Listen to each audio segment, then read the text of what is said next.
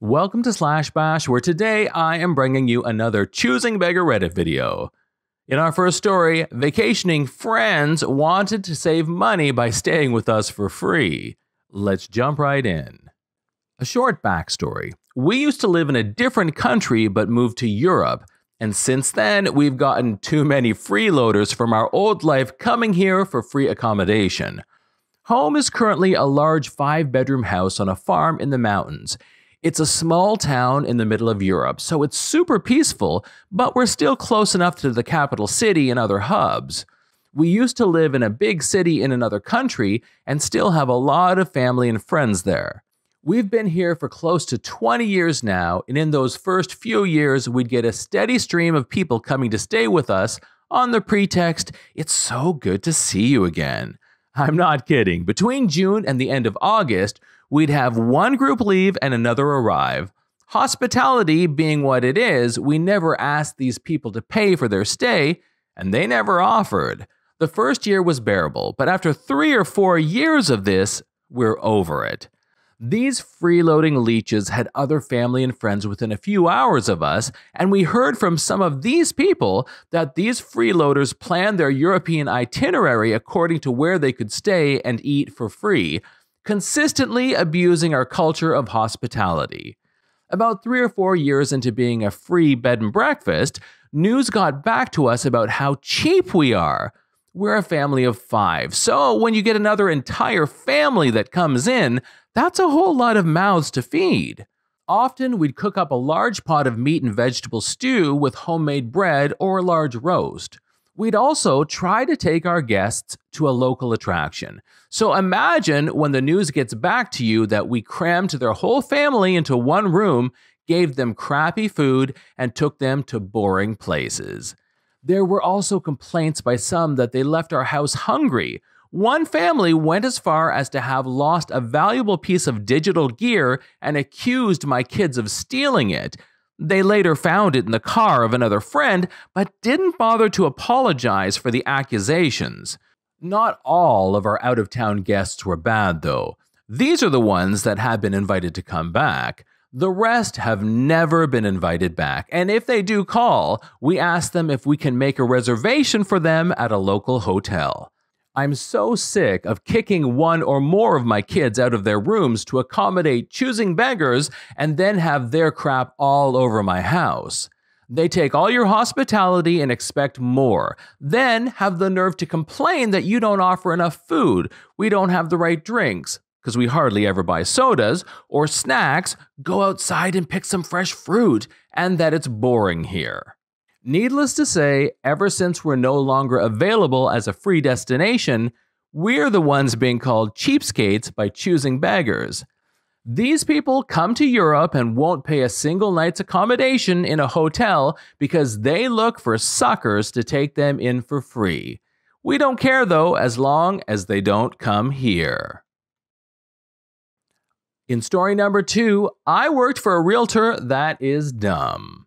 I worked very temporarily for a woman who couldn't find an assistant in her office.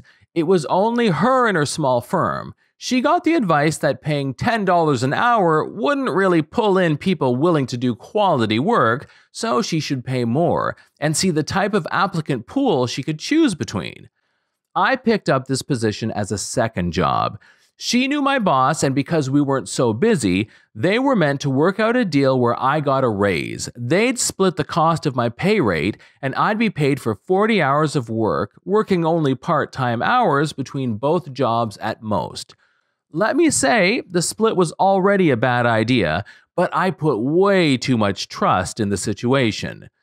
This woman was nuts. She had her sister coming into the office when she was out to give me a version of, "If you ever hurt her." She didn't believe in breaks. She'd say I could take a break or go to lunch, work, whenever I'd like, but she'd always scoff if I actually took a break, even for lunch, or if I was in the office and not physically moving. She expected me to drive an hour and a half for a single errand while paying for my own gas. She's a realtor that likes decorating her clients' houses before they move in, and she expected me to buy decorations after driving an hour and a half and to be reimbursed later. One morning, she expected me to drop everything and meet her at a house she was renting. No warning, just calling and expecting that I could drive to this place ready to work within 15 minutes. I lived 25 minutes away, so I couldn't. She didn't like that and asked me to at least rush if I was going to be late, even though I didn't know about this happening before. Why wasn't I just magically ready? She'd insist that I send out emails with no information on what an issue was, and we'd redo emails at least 6 times. Each draft, she'd give a little more info, and at the same time insist, yeah, just send it out. It would run as, hurry, hurry, hurry. This is good to go. Wait, except, actually, you should say, it was bad. I was driving about 40 minutes from my home in a pandemic and wasn't having a great time. Finally, I talked to my boss and asked what the rate was. Things weren't clear, and she found a way to pay $9 an hour, $1 less than what she'd paid other people, and she expected at least 40 hours, not at most 18 like my boss had pitched. I didn't even go into the office again to quit. And she didn't have anything to say when I mentioned $9 an hour was very little money for full-time work with no benefits. In story number 3, Karen tries to get free chocolate for her child. It's my first time posting here. I'm on mobile and English isn't my first language and all those things. Currently, I am working a part-time job at a nearby grocery store located at one of the not-so-nice localities in my city. So today, this one child, a 6-year-old female, came to the store and wanted to buy a 5 rupees chocolate, but only had 3 rupee with her. I denied that at first, but when she said that's all the money she had, I gave her the chocolate and didn't take the payment as well. I know there's a high chance she was lying, but I took my chance and was trying to be nice. Plus, I also knew this child's father passed away recently, who was the only earning member in their family. An hour later, this other child, a 12-year-old male, comes in and demands his free chocolate. And I'm like, what? There's no free chocolates being given away here. He left without saying anything. I thought of it as a child simply trying his luck out after hearing from his friend that I had given her chocolate and didn't take payment from her. 5 minutes later, this Karen comes storming into the store shouting at me and demanding that I immediately give her son a free chocolate as well. I tried to explain to her that we are not giving away free chocolates, and when she mentioned the previous incident where I gave the poor girl 1 chocolate for free, I explained that it was at my discretion and not because the girl had requested it to be free or demanded it like she was doing. The Karen then goes full blast and starts shouting at me about how rude I am, how I should treat all the children of the area the same and should give her son a chocolate right then or else I will have to face the consequences. I keep my calm and ask her to leave the store as I will not be giving away anything for free no matter what. She goes full Karen and shouts at me how I'm going to regret this, how she's going to talk to the owner about me giving away free stuff to others, and how she's going to make sure that I lose my job as well. She continues her rant, telling me how she'll make sure the owner doesn't take in, I'm quoting her here, uneducated slum dogs, which is a literal translation for my language, like me to work in the store anymore.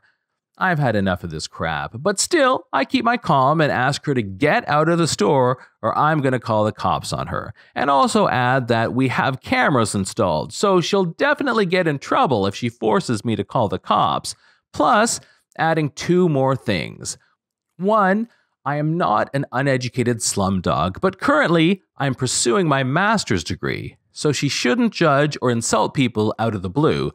And 2, this is my dad's store, and she ain't gonna get no crap done trying to talk to the owner and fire me. Man, the expression on her face was priceless as she left the store.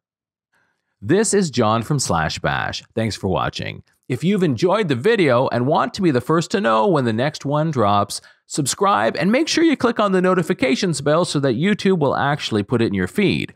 We'd love for you to drop a like, share it with your friends, and we will see you in the next one.